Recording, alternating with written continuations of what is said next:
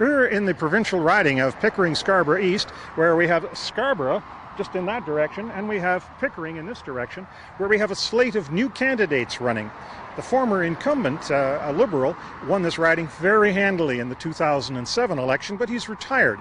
Tracy McCharles for the Liberals is a first-time candidate, of course, but she has been 20 years a volunteer in the community, lives in the community, has raised her children in the community, and she's out there a great deal. It wasn't a long life plan to become a politician. It's really just a natural extension of what I've been doing. I've been a community person for years through Big Sisters, United Way, the Canadian Cancer Society. I've done provincial work, chaired a council provincially, and I even studied Ontario politics in university. So that's really the area of public service I know best.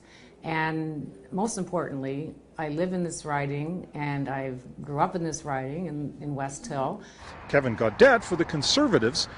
Now, he has a national profile as the former director of the Ontario and the federal Canadian Taxpayers Federation. He's been a critic of government overspending, and that is his main campaign against the Liberals in this riding. After watching Dalton McGuinty break promise after promise and increase taxes, whether or not it was the new health tax or the sneaky eco taxes or skyrocketing hydro rates or the impact of the HST, I just felt compelled that it was time to make a difference in Ontario.